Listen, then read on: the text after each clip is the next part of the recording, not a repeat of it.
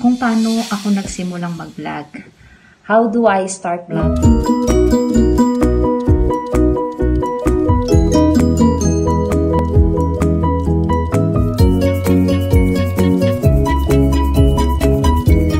Hello mga kabayan. Welcome back to my channel, Lisel Sikat. Kung hindi pa po kayo nakasubscribe, subscribe na po.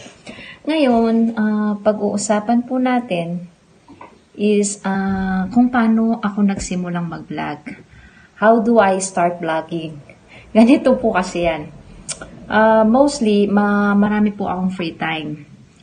Ngayon, dahil before, hindi ako nanonood ng vlogging. Pero, lagi ako sa mga teleserye. Tsaka, nasa bahay lang kami lagi. Tapos, marami kaming time para manood, ganun. Tapos, hanggang sa may vlog na nakita ako, yun, parang natuwa ako, ganun. Tapos, yun, lagi akong nanonood ng vlog, tapos, iba-ibang vlog. Tapos, yung parang, yung iba-iba, yung mga, minsan nai-inspired ako, yung ganun. Tapos, yung naa-amaze ako sa kanila, yung sinasabi ko, ang galing-galing nilang magsalita. Kasi, sa totoo lang, ang pinaka-weakness ko is magsalita sa harapan ng crowd. Kaya, sabi ko, ba't sila, kaya nila, ako pwede ko naman tong gawin. Tapos, hindi kasi ako sanay, kahit nung unang video ko, tinatry ko talaga yung binivideo ko yung sarili ko. Tapos, yung natatawa talaga ako, yung parang, hindi ko bagay, ganun. Tapos, nung isang araw, basta umupo lang ako, tapos nagsalita ako. Tapos, sabi ko sa sarili ko, ay, pwede naman pala. Tapos, unang-una, wala po akong mga equipment. Wala akong tripod, wala akong selfie stick. Basta meron lang ako is cellphone. Diba? Pag may cellphone ka na, pwede ka nang mag-video, tapos pwede ka nang mag-download ng mga applications. Yun po. Ang importante lang naman is yung content, yung mga sinasabi mo, ganun. Tapos yung pwede ka mag-inspire ng tao, yung parang makakatulong ka. Sabi nga nilang, sharing is caring, di ba? Tapos yung nag-e-enjoy ako kasi ang dami-daming ideas na pumapasok sa isip ko, kung ano yung itatopic ko. Sa ngayon kasi, lagi akong stay. Hindi pa ako nakakalabas. Kaya, more on usap-usap muna tayo. Pero may mga may matututunan kayo sa mga sasabihin ko. Yung ganun, hindi siya yung nonsense. May sense lahat ng mga sasabihin ko. Yung mga na-experience ko, sinishare ko.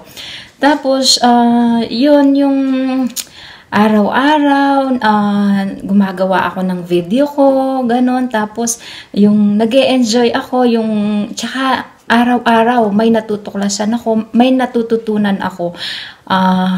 Halimbawa, hindi naman ako marunong mag-edit ng video. Tapos, pag nanonood ako ng vlog, tinitignan ko paano nila ginagawa. Yun, ang ginawa ko, pag may gusto akong malaman, tinatype ko siya, tapos lalabas yung video na yun, papanoorin ko, yun, tapos gagawin ko. Maganda naman, pag ginawa ko siya, okay naman, nagagawa ko naman, yun, kaya nag-e-enjoy ako. Kaya araw-araw is everyday learning po tayo, yung ganun. Tapos yung hindi rin ako marunong mag-makeup at hindi rin ako nagme-makeup, basta natural lang ang lahat sa akin. Ang importante is clear yung sinasabi ko at may sense. Yung ganun, yun yung importante. Tapos, be yourself. Hindi mo kailangan magpaganda, hindi mo kailangang maging maarte, ganun. Yung kahit ano-anong sasabihin mo. Ang maging totoo ka lang sa sarili mo. Yun lang ang nakikita kong gagawin ko, ganun. Hindi ko naman kailangan ng gumastos pa, ganun, magpaganda. Basta natural lang kung ano ako, ganito.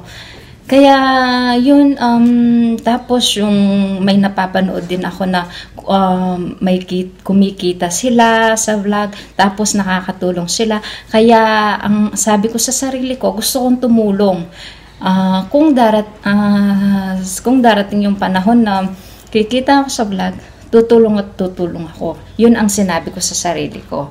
Tapos, masaya pa yung para ka lang naglalaro, yung ganon. Parang hindi ko siya gusto dati. Pero ngayon parang naa-addict ako. Yung nag-e-enjoy ako sa ginagawa ko. Syempre, nag-start ako sa zero. Wala akong subscriber. Tapos, ang ginawa ko, tapos wala man akong kilalang vlogger, yung ganun. Ang ginawa ko, nag-search ako sa Facebook, yung mga group na YouTuber, yun. Tapos, yun, nakikipagsab-to-sab ako, ganun. Hanggang sa dumadami ang subscriber ko. Halos 1 week pa lang po akong YouTuber. Bagong-bago po. Kaya lang gusto kong i-share to kasi natatawa ako kasi yung basta lang inumpisahan ko siya na walang kaplano-plano. Basta ginawa ko lang. Tapos nung nagawa ko, sabi ko, ay kaya ko pala. Ang saya po kasi ang pinaka-weakness ko is yun nga, yung magsalita sa harapan ng crowd.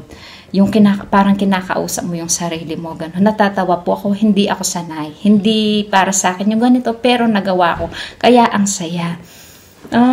Tapos yun, basta ang importante is nag-e-enjoy ka lang sa ginagawa mo, yun. Tapos, tiyaga lang po. Hindi, lahat ng bagay ay hindi natin makukuha sa mabilisang paraan. Dapat may tiyaga po tayo. Dapat, willing tayong maghintay kasi kung para sa atin yan, ibibigay eh. Ganun po. Tsaka ako, attitude ko is laging positive. Lagi po, pag may bagay na hindi parang nahihirapan ako, lagi akong na-challenge yun. Lagi nagpupursige po ako lalo. Yun. Kaya, hindi mo kailangan ng mamahaling cellphone, ganun. Tapos, basta ma-express mo lang ang sarili mo. Yun po yung, para sa akin.